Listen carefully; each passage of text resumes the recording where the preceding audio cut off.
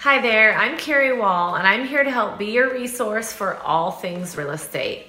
Have you been hearing about an increase in foreclosures and bankruptcies? If so, I want to show you here to ease your mind about what's going on with the housing market so you don't need to be worried. Let me explain. Here you can see foreclosure activity in the third quarter, but let's put that into perspective. The red line is the number of foreclosure filings over time. And you can see it's been ticking up some on the right side of the graph there. But here's the thing, compared to the housing market crash, which is the tallest peak in the graph, the number today is much lower.